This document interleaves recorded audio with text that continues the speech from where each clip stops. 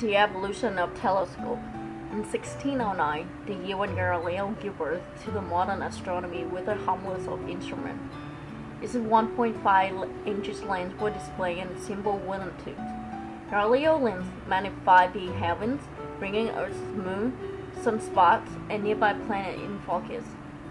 In 1668, the Newtonian telescope is a type of reflecting telescope invented by the British scientist Sir Isaac Newton. He used the concave primary mirror and a flat diagonal secondary mirror.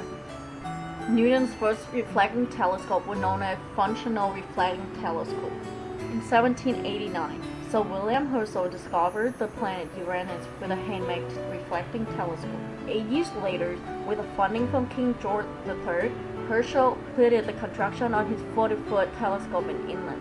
Because of the massive size and weight, it was less effective than hoped. In 1840, John William Draper produced the first photograph of the moon. In 1845, Lord Rosse completed his construction on his first reflecting telescope.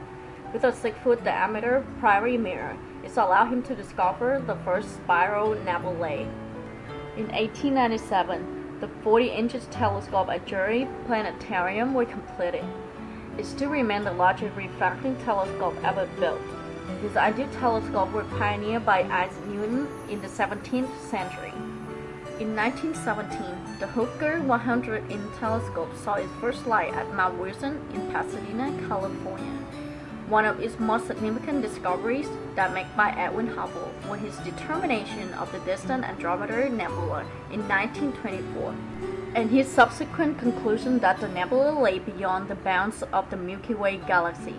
In 1930, Kite Columbus discovered Pluto through the 13-inch telescope at Lowell Planetarium, Arizona. In 1948, the 200-inch Hale telescope on the Palomar Mountain, California, has discovered galaxies and quasars. In 1990, Shuttle Discovery lifted the Hubble Space Telescope into orbit. It has been recording our universe in an unparalleled detail.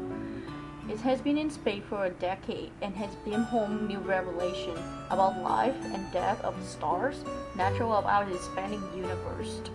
In 2005, the Twin Mirror Large Binocular Telescope saw its first light in Arizona. It delivers images 10 times sharper than the Hubble Space Telescopes. This LBT belongs to the new generation of giant telescopes. It's hoped to carry our eyes to the edge of the universe and to shed light on the remaining mystery of astronomy.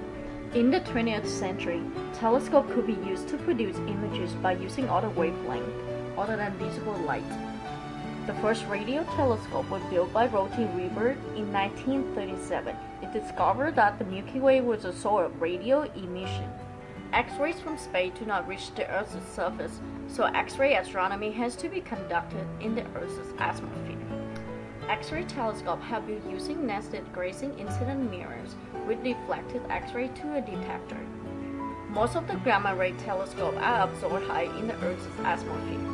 Therefore, most of gamma-ray astronomy is conducted with satellites.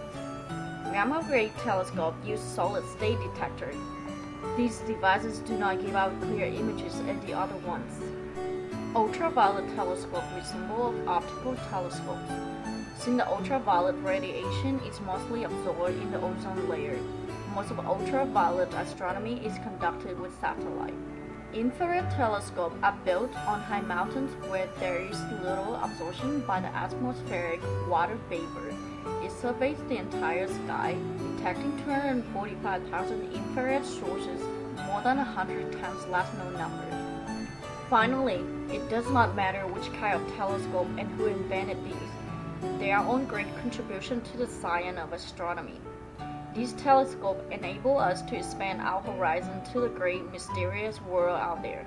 I hope everyone learned something from this video and enjoyed watching it. Thank you very much.